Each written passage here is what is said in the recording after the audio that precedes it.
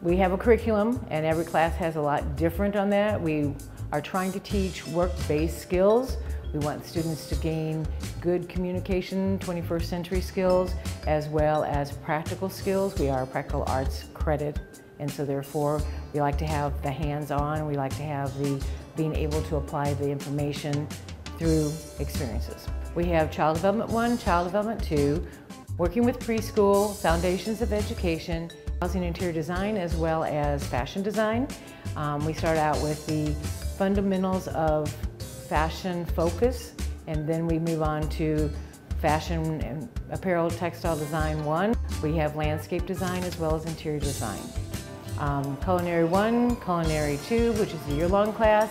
Then we do baking and pastries, and we also have international foods. And then if you are wanting to be your own person, and you can design your own things and you can embellish things, and we all need skills on even just how to sew on a button.